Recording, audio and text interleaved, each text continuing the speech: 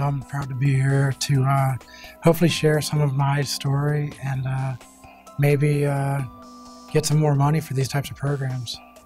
So as a military person, I think a lot of us, combat vets, it's kind of the word that I would use is just kind of broken. That when we come back, we don't really integrate very well. We don't really do a very good job. In 2008, I was on a real small base in northern Waziristan, Afghanistan, and we were getting hit by mortar attacks, and I was on 2-3 missions a night. And in June of '08, I got hit and took the stuff out, frags, and patched me up, and I stayed for another month. And then finally they just told me I needed to go home.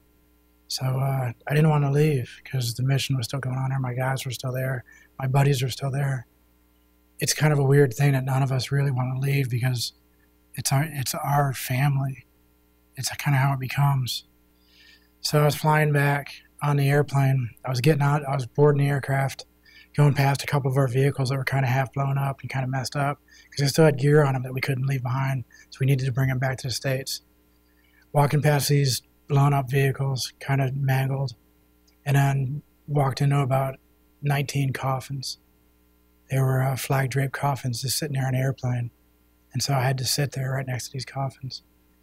So I asked the doc for a few Ambien. He gave me a few Ambien, and I kind of zonked out, kind of sitting in the seat. Waking up a couple hours later, and this is a long flight. So waking up a couple hours later, my knees were still, bumping into the flag in front of me. And I looked around and I needed to lay down. I had to sleep. And the only spot for me was kind of laying in between those flags. And talk about waking up to some pretty bad Ambien dreams. So I was waking up to flags, and I was waking up to that kind of, it was just a really weird flight.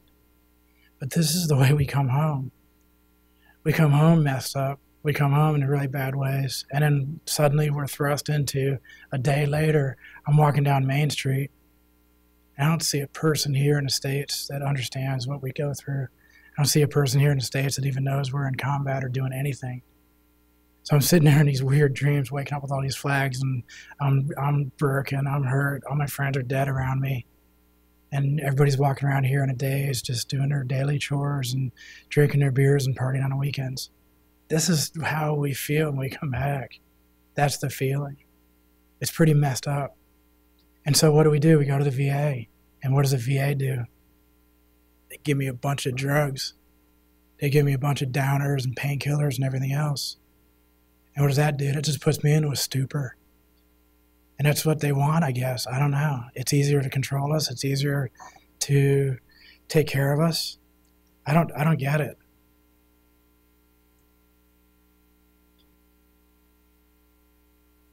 The art for me kind of started opening up some different areas. And this is one of the paintings I did. And the SEAL Team Trident, that's the ego with the trident and everything else on there. And it's the same themes that we just heard earlier.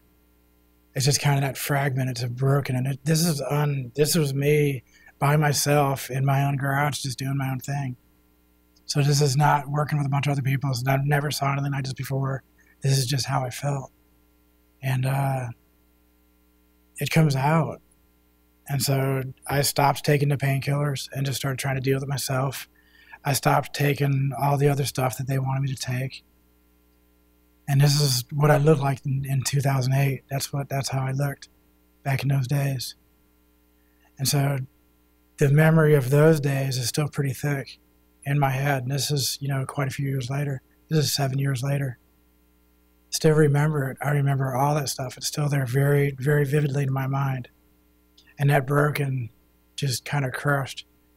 But you started kind of thinking about trying to be better and trying to fix yourself because you have to be fixed. When you're looking at yourself and you're messed up, you want to be better. You want to get better. And so there's very few places you can reach out until recently, thanks to some of the programs that are starting to come up now. Non-traditional medicine is just something that is not funded, and so it's hard to find. Non-traditional medicine is not something covered by healthcare plans or the VA or anything else until very, very recently, and is still only partially covered, and it's only in a couple of spots around the country. And this type of medicine saved my life. without me being part of anything. I did it on my own. So I had to grow myself and figure it all out myself because there was nothing else out there. 22 veterans commit suicide per day. 22 veterans a day. Because we have no outlets, we have nobody to look at, we don't have anywhere to go. I sat with 2 psychologists in their offices and I told them stories. And I think they were getting more of a kick out of the stories than they were helping me. They weren't helping me. I thought they were being more destructive to my therapy than anything.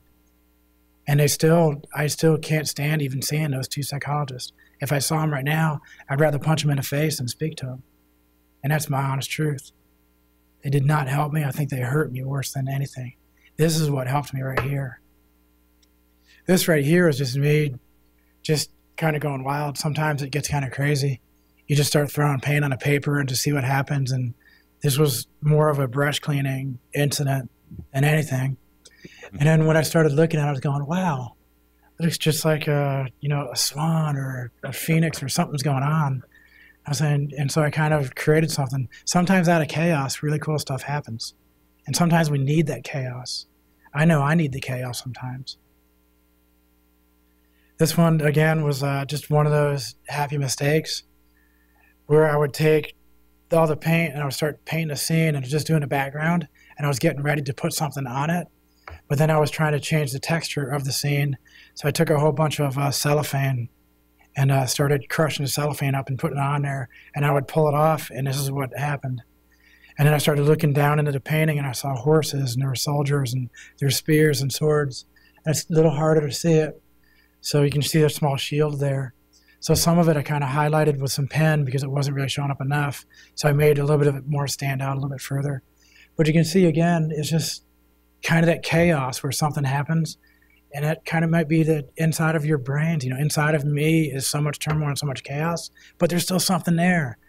And it takes a special vision to be able to see it.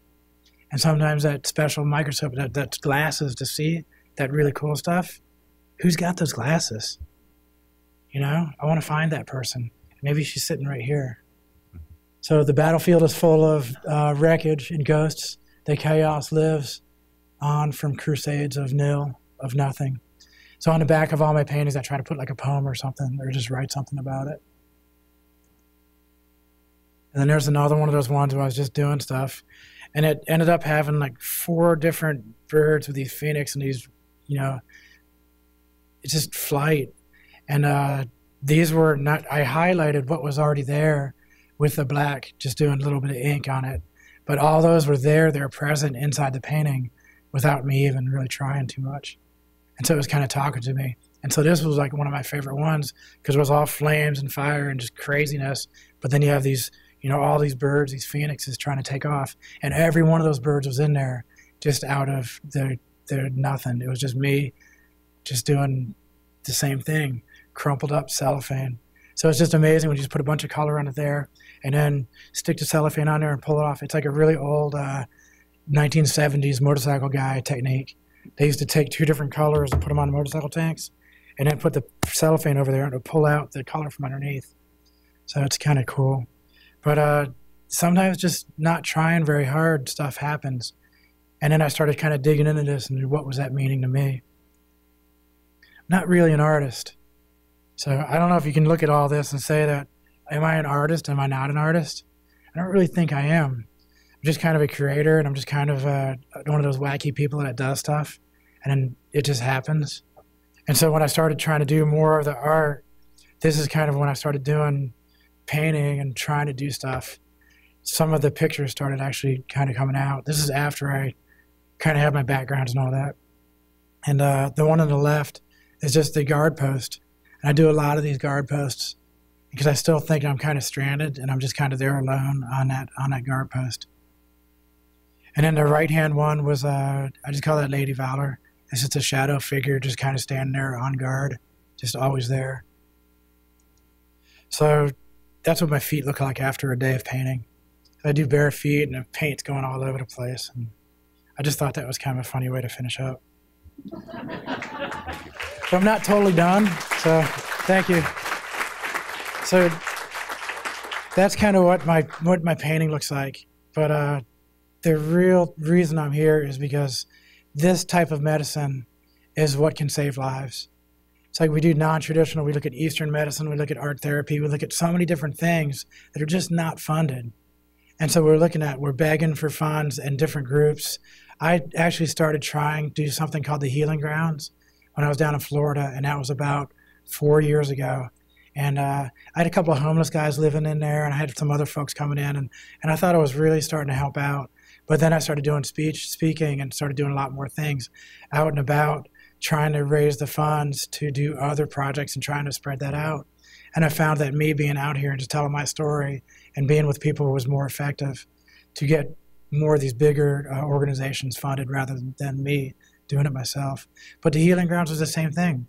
And it was landscaping and gardening. And then there's pottery, and there's building koi ponds, and there's so many things.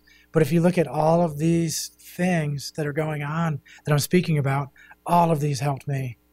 Every one of them, I'm using my hands, putting something together. I'm sweating. I'm taking out of my soul, and I'm just putting it out there, and I'm making something physical. So it's not me on a couch talking. It's not someone on the theoretical doctor talking about this stuff. It's me, because I heal myself. Heal thyself is what we have to really look at, is me putting on paper and me doing something made me better. And then me also trying to help out other veterans and trying to see people and trying to pass it on as a teacher, again, doing something with my hands and helping somebody else is what was effective. And I think you find that all the veterans, I can't say all the veterans, that'd be bad, but I could tell you what, so many veterans and so many of us that have gone through this have gone through such a physical and wacky thing that nobody should ever experience. War is the most evil and terrible thing that no one should ever experience it. And me going to politics is trying to fight war. I don't want to ever have any kid go to war, ever, because I've experienced it. It should not ever happen. So I'm doing everything I can in every way, but I'm doing something with my hands. I'm creating. That's what we need. We don't want doctors on couches. It doesn't work for us. This right here is what works. And it saved my life. And I want you to remember that 22 veterans per day are committing suicide. And how do we stop that? Doing everything I can to help stop that. And everyone in this room can also do that by working with groups like this and by going out there and venturing out and finding something to help, finding something out there. Working with our hands will save our lives. And this has saved my life. Thank you.